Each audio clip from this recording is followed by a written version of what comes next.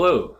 Today we're going to look at upgrading the firmware on an SST-ESR2 CLX-RLL module or an SST-ESR4-CLX-RLL module. The process is the same for both of them. Today I have an ESR2 module I'm going to be demonstrating on. The first thing we have to make sure is we don't have a connection over the backplane from the control logic CPU to our module. What happens then is we're not unable to stop the cyclic functions, and that can cause a problem when we're trying to update the firmware and actually cause the module to stop working. So we need to go to RSLogix 5000. We're going to use the module, update the firmware on the module in slot 3. So we go to the properties, go to the connection, and we inhibit the module.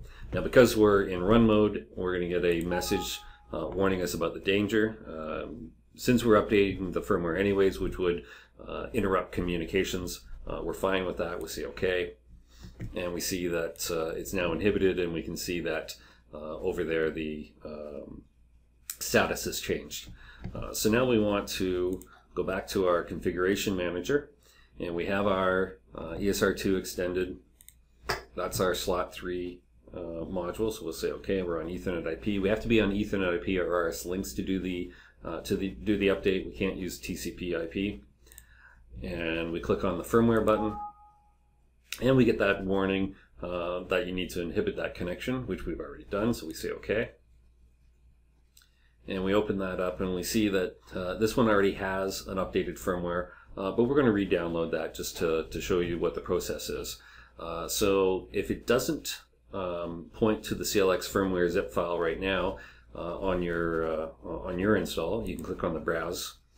You go to your C drive, you go to program data, you go to Brad communications, SST backplane communication module, and firmware update, and select that CLX 2000 firmware .zip file.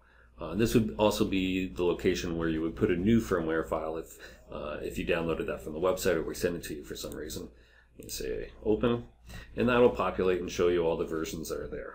So then we click on the download button, and that'll go through checking the cyclic functions, resetting them, making sure they're stopped, and then it'll start transferring the files.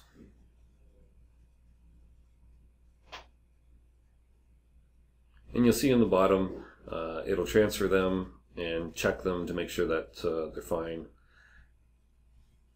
And some of them are not required. If they've already matched the files, it'll say so.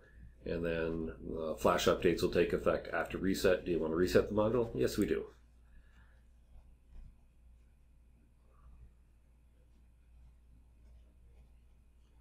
So in this case, the firmware in our install was slightly newer than what was on the module. 6 files were updated.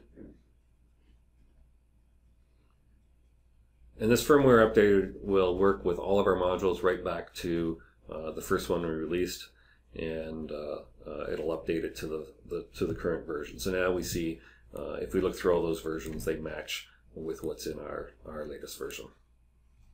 Thank you.